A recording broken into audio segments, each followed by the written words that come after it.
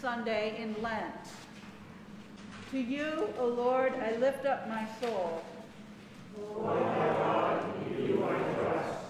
You are the God of my salvation.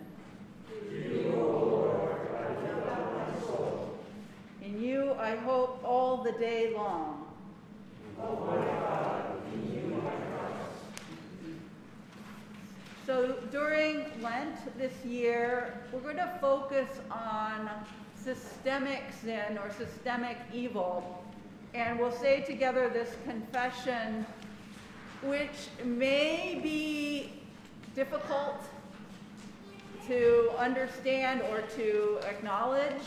And so I just want to say it's maybe some hard words that are hard to listen to and to comprehend. My hope is that during Lent, we will come more and more to understand the truth of these words. And if they hit you and really bother you, I would say that's a really good cue to kind of sit with them this week and what about that bothers you. So that's my introduction and my hope. God, your essence is community. We pray for the eyes to see and the courage to understand that we are not separate and independent, but deeply embedded in and dependent on the systems and communities around us. We confess that instead of knowing ourselves to be members of the beautiful, bountiful creation, ones who rely on her for every breath and every meal, we have become a dominating and abusive partner. We confess that our land and our wealth come from others, and that our riches leave others impoverished. We confess that our church has aligned itself with power and is complicit in slavery, the genocide of indigenous peoples, and continued imbalances in wealth and power. We confess that our governments do not adequately care for the poor, the homeless, the ill, the addicted, the abused, and immigrants, blaming individuals for systemic failures, and that we do not hold elected officials and ourselves accountable. We confess that we turn away from you and do not rely on your goodness and mercy to provide for our every need. And so we indulge in worry, competition nor anger, even towards our families, friends, and co-workers.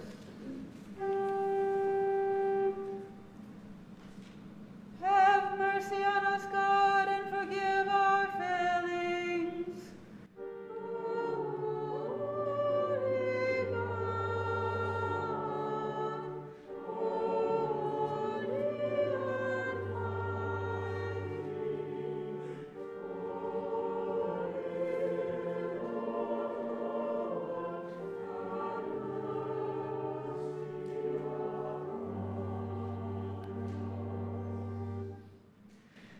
and increase our capacity to see and our ability to accept our place in your world.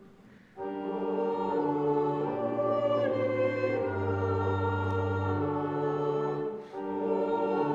and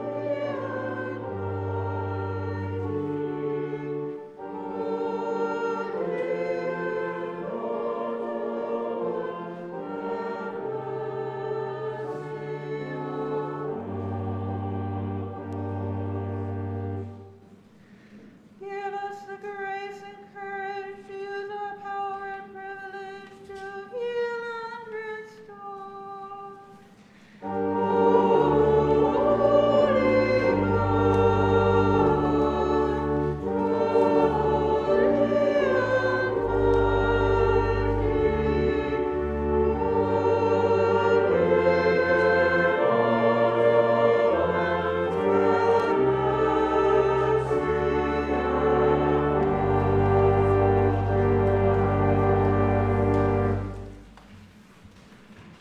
The Lord be with you. Let us pray together the Collect of the Day, which is on the first page of the Sunday News.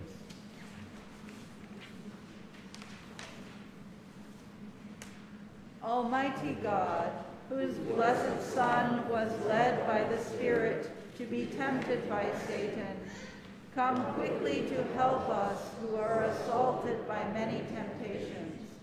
And as you know the weakness of each of us, let each one find you mighty to save, through Jesus Christ, your Son, our Lord. Amen. A reading from the book of Deuteronomy.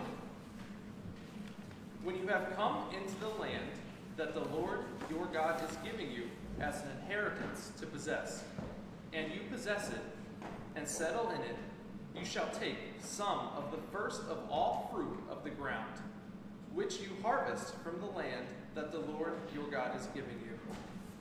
And you shall put it in a basket and go to the place that the Lord your God will choose as a dwelling for his name.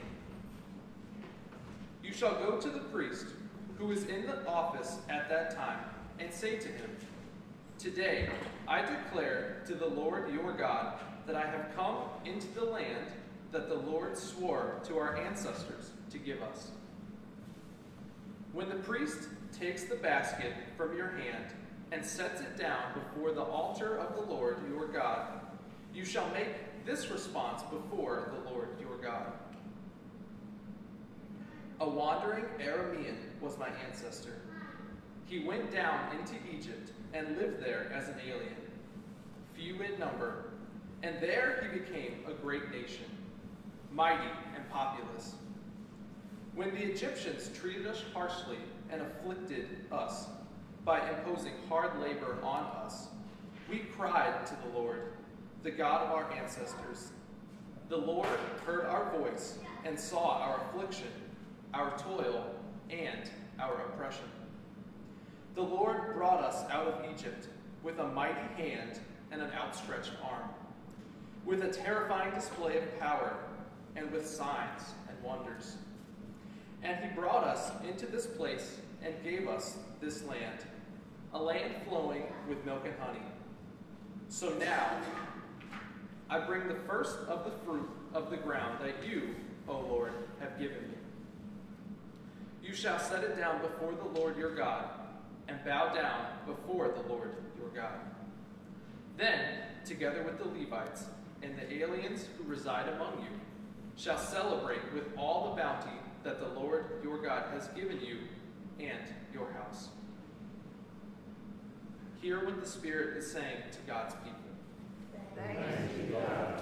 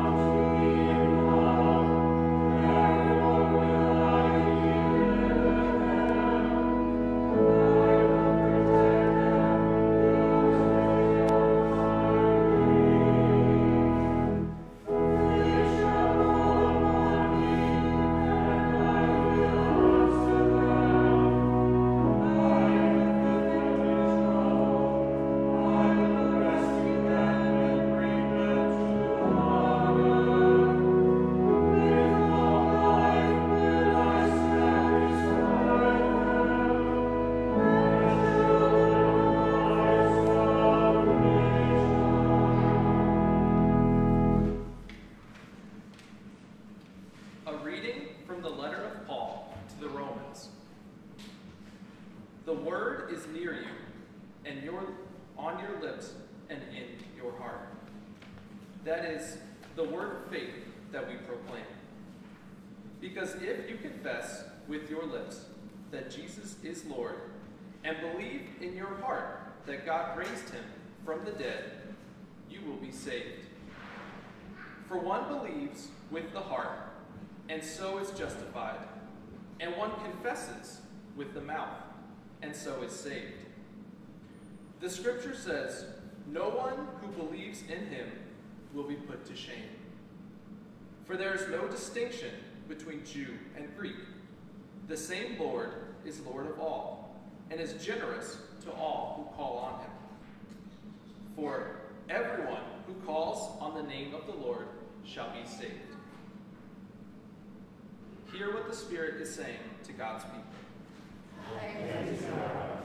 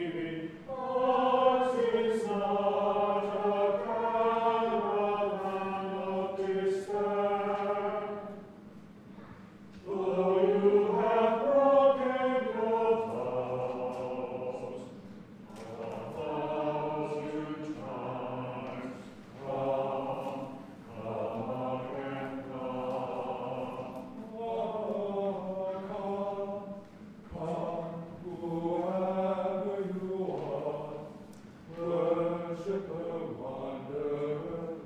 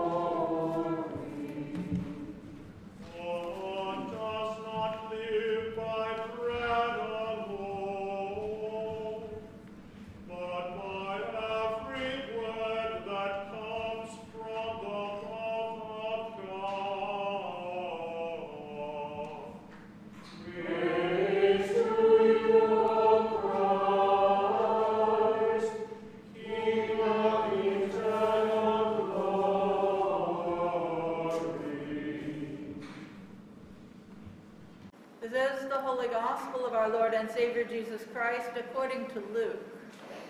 Glory to you, Lord Christ.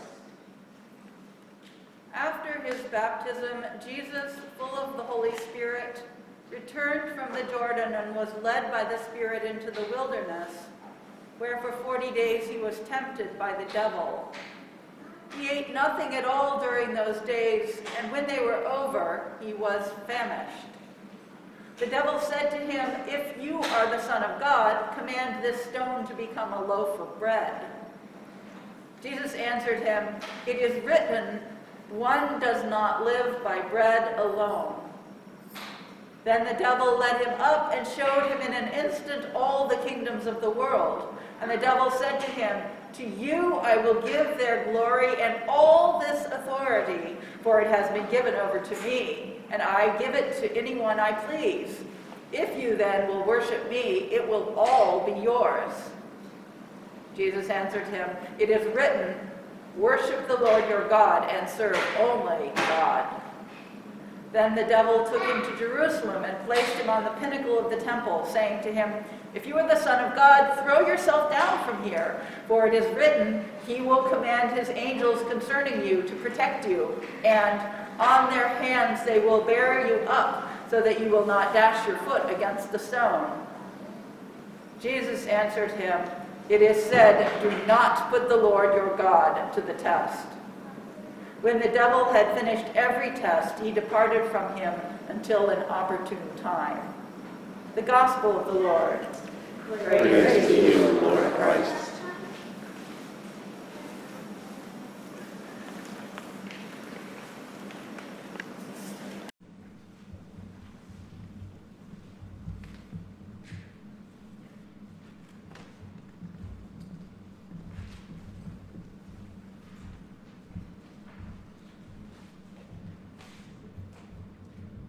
O God, may your word be spoken and may your word be heard.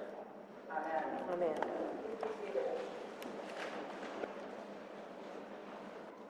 A big theme in Lent is sin or evil.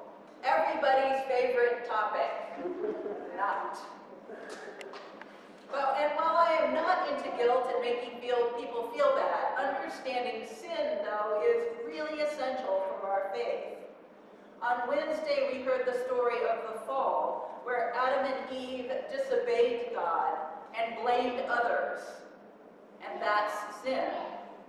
Sin is what breaks relationship and violates trust. Now, we all make mistakes. If you're distracted and you drop and break a plate, that is not sin. However, being angry with your partner and intentionally breaking their favorite plate and calling it an accident is sin. Deciding that some groups of people don't deserve to own plates and then blaming them for their deficiencies, that's systemic sin. This Lent, we're going to look at various ways we suffer from and engage in systemic broken relationships. And this week, we're going to start with creation. We are highly, highly estranged from Mother Earth, from God's beloved and beautiful creation. The Israelites were promised by God a land of milk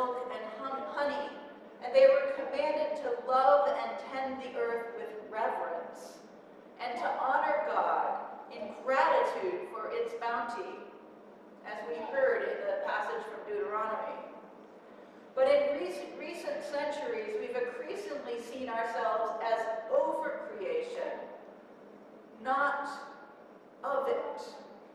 We interpret the command to be stewards of creation and other creatures as a free pass to exploit, use, and destroy creation for our own needs. And we are not separate from creation, and our actions have been destroying the very intricate web of life that supports us, heals us, and nurtures our spirits and our bodies. Think of your own favorite outdoor place, that space that is most special to you. It might be a beach, a lake, a stream, a mountain, a patch of prairie, a garden. Whatever it is that speaks most deeply to your soul. I invite you to take a moment, close your eyes, and imagine yourself in that place. What does this place look like? What do you hear when you're in that place? What do you smell? Maybe even taste if you're near the ocean. What does this place feel like? Are there breezes? Can you feel leaves under your feet? How do you feel connected to that place? What about it resonates with you and makes you feel alive?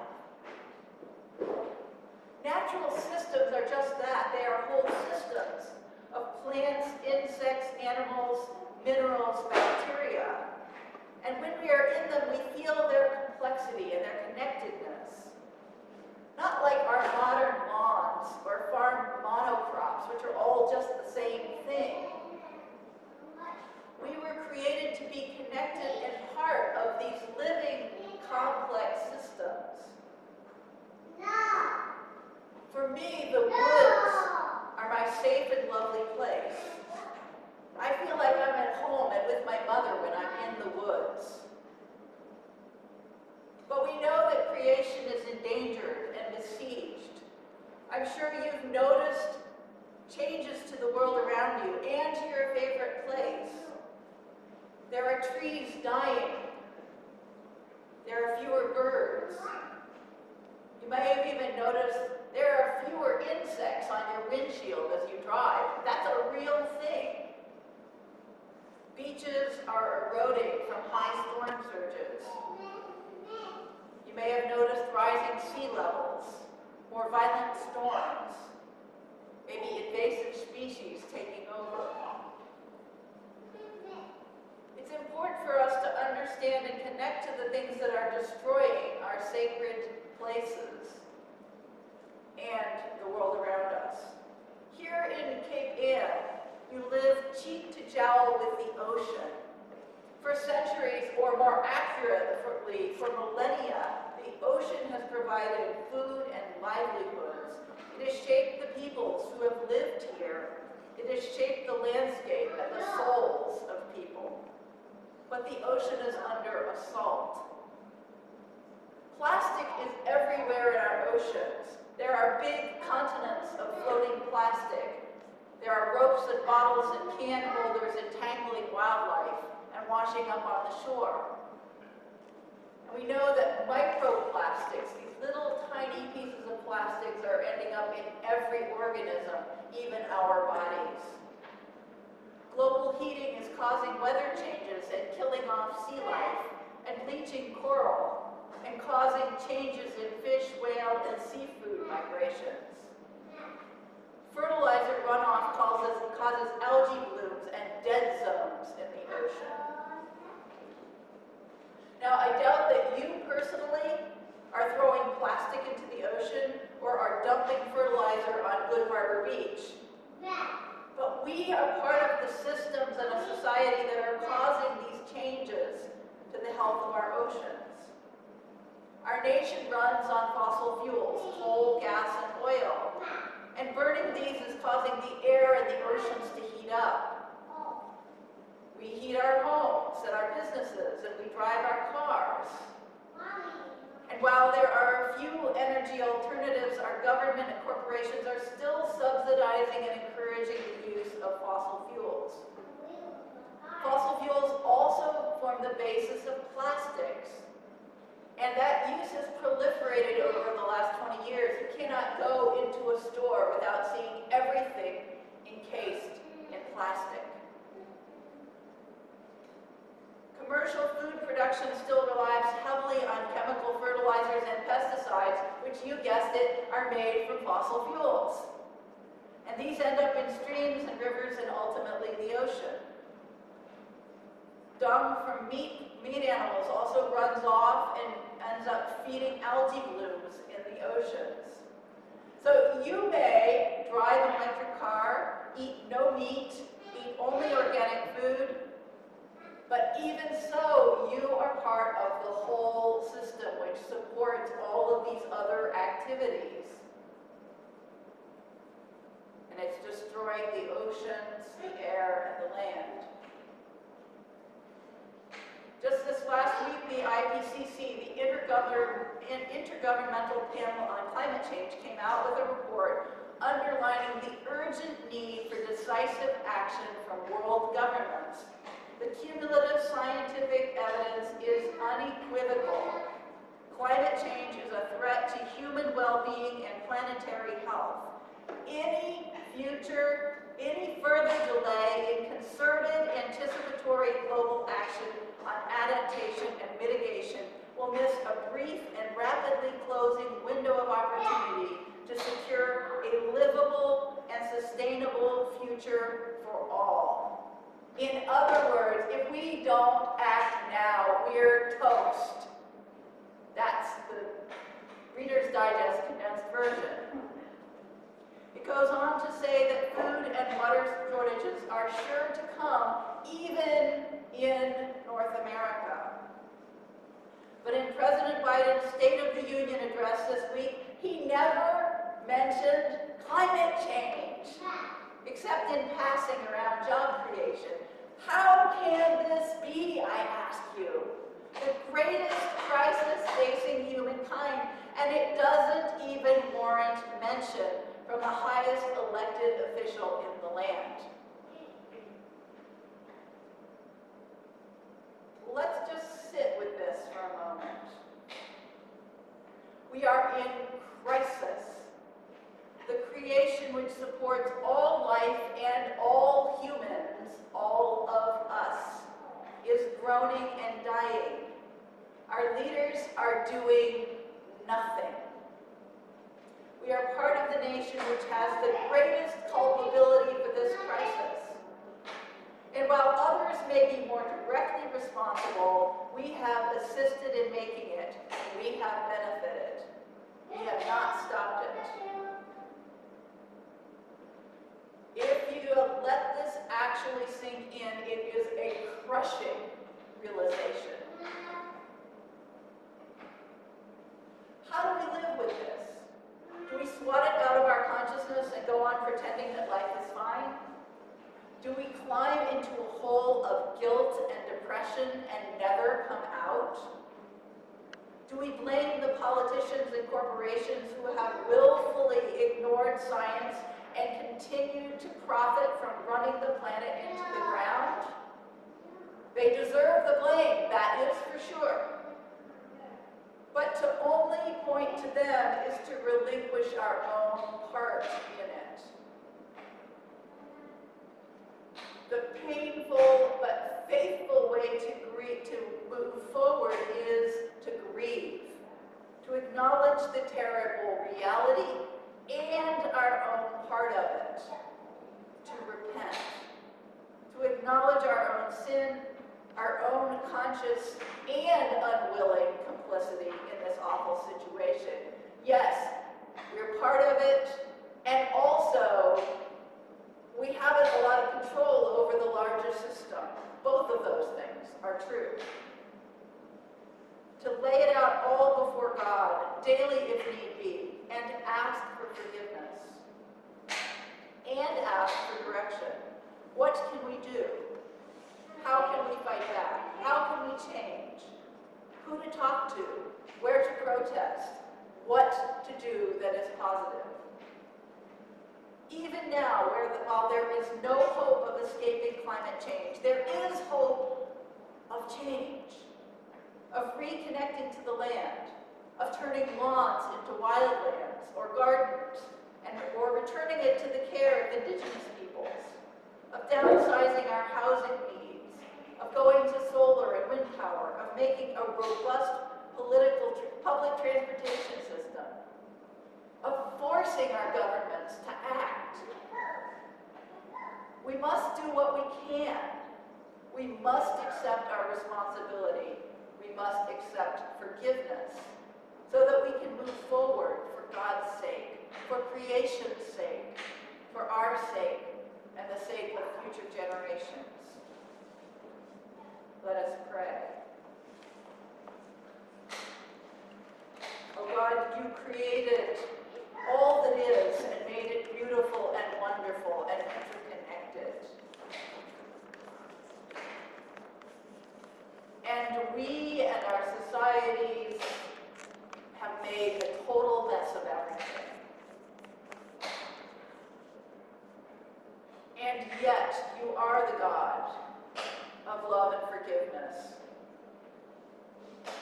So we beg forgiveness, we beg your cleansing spirit, and we beg your movement for change in your beautiful and wonderful world, that we can continue to build community and reconnect to the land and come before you with gratitude, not despair. We pray this in the name of your Son, Jesus. Amen. Amen.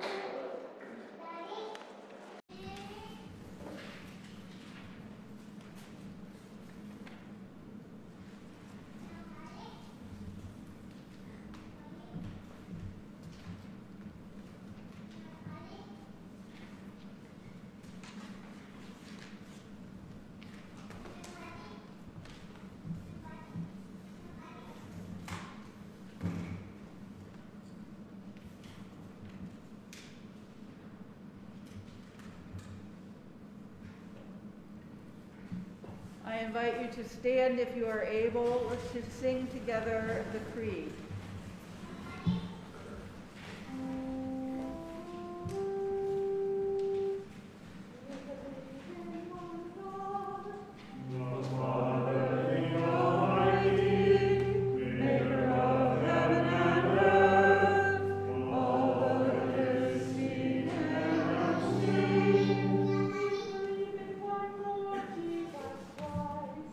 The only Son of God, eternally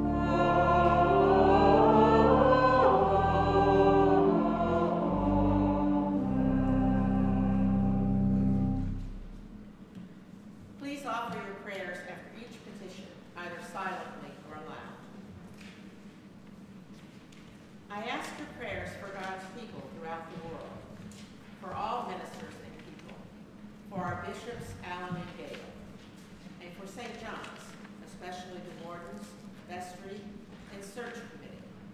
Pray for the church.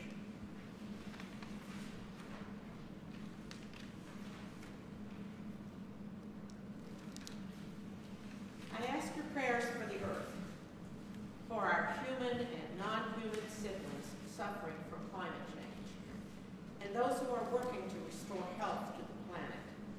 Pray for us and for creation.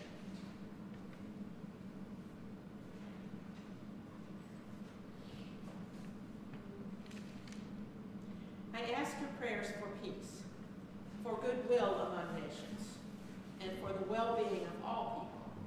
Pray for justice and peace. We especially pray for the people of Ukraine.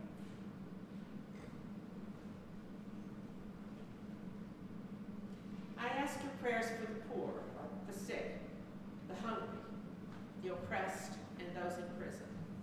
Pray for those in any need or trouble.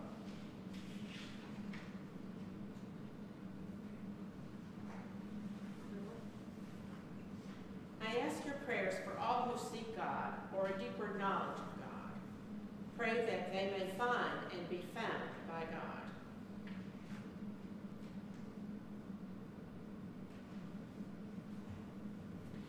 I ask your prayers for the departed, especially those we name silently or aloud. Pray for those who have died.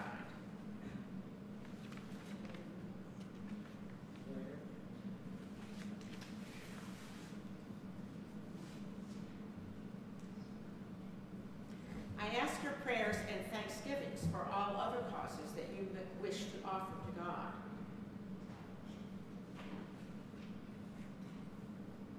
Rebecca. Praise God for those in every generation in whom Christ has been honored. Pray that we may have grace to glorify Christ in our own day. O God, accept the fervent prayers of your people. In the multitude of your mercies, look with compassion upon us and all who turn to you for help. For you are gracious, O lover of souls, and to you we give glory. Father, Son, and Holy Spirit, now and forever. Amen.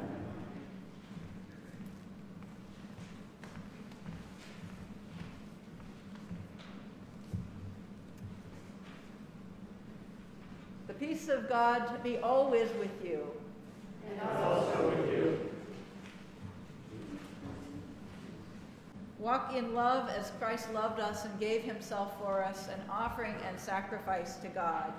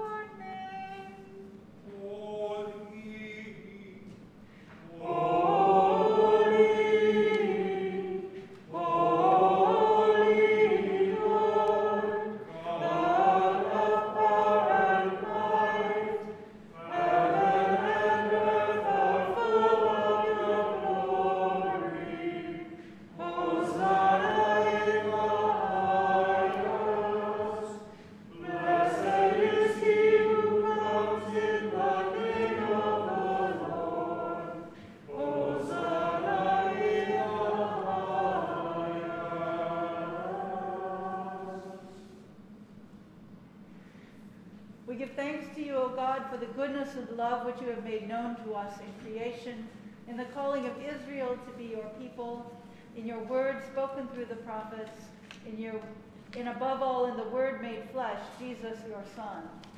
For in these last days you sent him to be incarnate from the Virgin Mary, to be the Savior and Redeemer of the world. In him you have delivered us from evil and made us worthy to stand before you. In him you have brought us out of error into truth, out of sin into righteousness, out of death into life. On the night before he died for us, our Lord Jesus Christ took bread. And when he had given thanks to you, he broke it and gave it to his disciples and said, "Take, eat. This is my body, which is given for you. Do this for the remembrance of me." After supper, he took the cup of wine, and when he had given thanks, he gave it to them and said, "Drink this, all of you. This is my blood of the new covenant, which is shed for you and for all for the forgiveness of sins. Whenever you drink it, do this for the remembrance of me." Therefore, according to his command, O God, we remember his death, we proclaim his resurrection, we await his coming in glory. And we offer our sacrifice of praise and thanksgiving to you, O Lord of all, presenting to you from your creation this bread and this wine. We pray you, gracious God, to send your Holy Spirit upon these gifts, that they may be the sacrament of the body of Christ and his blood of the new covenant. Unite us to your Son and his sacrifice, that we may be acceptable through him, being sanctified by the Holy Spirit. In the fullness of time, put all things in subjection under your Christ, and bring us to that heavenly country where with John and all your saints we may enter the everlasting heritage of your sons and daughters. Through Jesus Christ our Lord, the firstborn of all creation, the head of the church, and the author of our salvation. By him and with him and in him, in the unity of the Holy Spirit, all honor and glory is yours, Almighty Father, now and forever. Amen.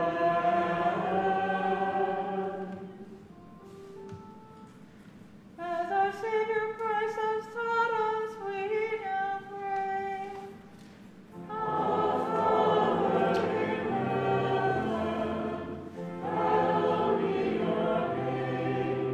Your kingdom come, your will be done, on earth as in heaven. Give us today our daily bread. Forgive us our sins, as we forgive those who sin against us. Save us from the time of trial, and deliver us from evil. For the kingdom, the power, and the glory are yours, now and forever.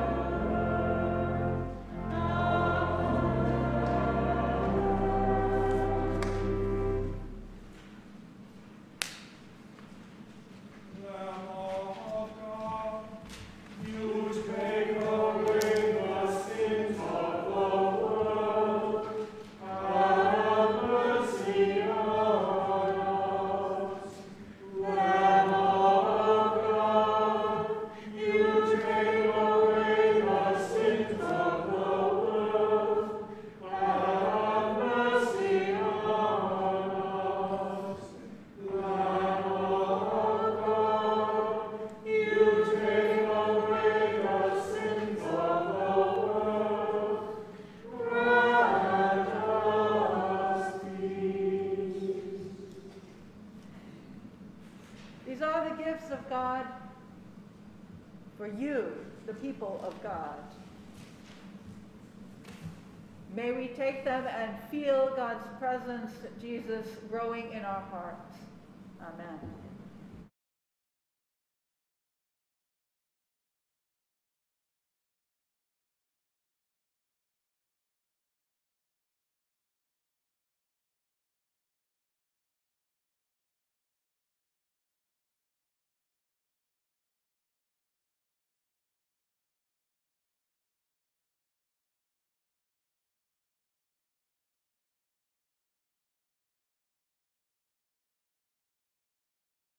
Please stand if you are able, and we will say together the post-communion prayer on page 8 of the worship booklet.